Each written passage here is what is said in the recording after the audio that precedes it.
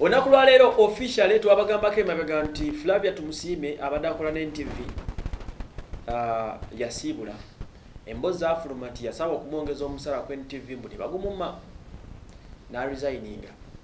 Olwaleero officially awandise ebaluwa esibula abakozi abawagizi bonna bali bamugoberera ku NTV.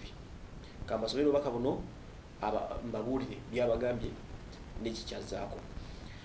April 2021 was my last month as an anchor and host, NTV host, and the start of a great change in both my career, media personality, content creator, business partner, and life as a wife and a mother. Akomukategeti obulambu bukyukidde 2023.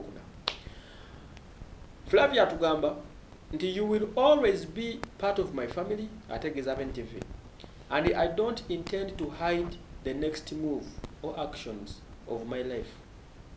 Mujja kubeeranga obulamu bwange bwonna bwonna. For now, mine is gratitude for where I have been and for who I have become. Musanyufu nnyo ku kyabadde ne kyafuuse. And I hope young people will now occupy these spaces where we are living and that you will do great things. Nti abato ebemisana emito giriziba amabanga ge baleseewo era bajja kubeera bakabinga bo. Flavia Tumusimme's emotional goodbye letter eyo gyasindikidde abantu naye kyatambula bweti. Flavia atugamba ku Monday, praying you all happy and healthy and walking the path of greatness. Flavia atugamba nti I start the week with good news. After 20 years in television, I have chosen to challenge myself. Myaka 2 ngali ku TV asazeewo ye challenging. Agamba nti in 2015 I was given an opportunity by Maurice Mugisha to join the newsroom at NTV as an anchor, and that challenge was accepted with fear and grace. Thank you, Agi Itazia, who at time insisted I will do great, and I didn't give time to my anxiety.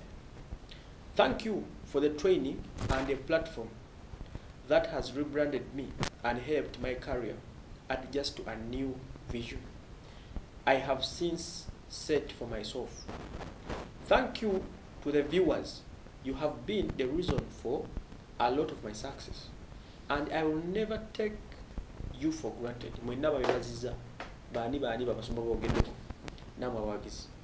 Natugamba nti April kekalike nabasomedde ku ntandikwa.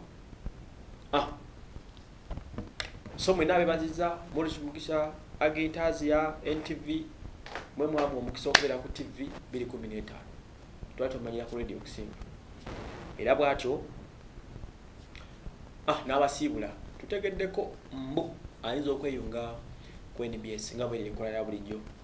Buli asala okuva ku NTV amalira ku NBS ndozo omusala gw'amaanyi. Era mbu akasente gye kali baleka bagenda kamu akawera.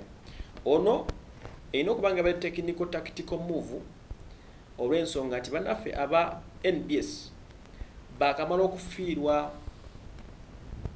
okufiirwa eyali omukozi waabwe Sheilah Nduhukire.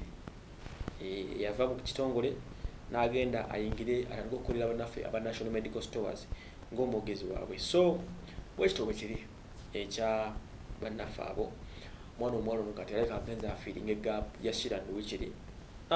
Wish you the best.